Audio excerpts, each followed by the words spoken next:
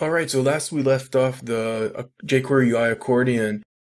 We made a little bit of parallels to the tabs, and really the tabs are very similar, but there's definitely some differences. Well, accordions automatically, jQuery UI would figure out what content needs to go in, and we would facilitate if it didn't. With tabs, it's completely different. We actually tell it explicitly what will be in each tab. So let's see how it's done. And by the way, one of the main reasons is because tabs usually have external content, and it's not content that's baked inside of the page using Ajax. So to do it, basically, let's start off with updating our tabs, our page title to be tabs, and we're going to delete the accordion. Once we do that, literally all that we have to do is make sure that we have buckets of information, and in this case we do. So let's say we want the first layer to be the topic 1, and then this topic 2 and 3, so we have an ID, because we need to have a way to access it. And lucky for us, we already prepped that in advance in the accordion section. Now, next step for us is we need to create the menu itself, and the menu itself is created using an unordered list.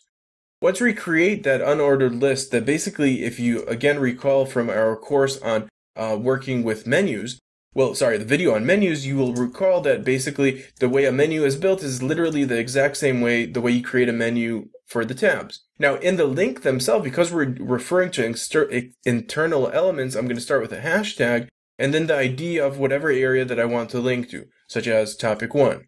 I'll give it also a topic, so I'll give it a title, such as Why Us. And I'm just going to duplicate this process also a couple of times to the next two items that we have. So we have our topic 2 and topic 3. And I'm just going to grab that our value is number 2 and fill the information up.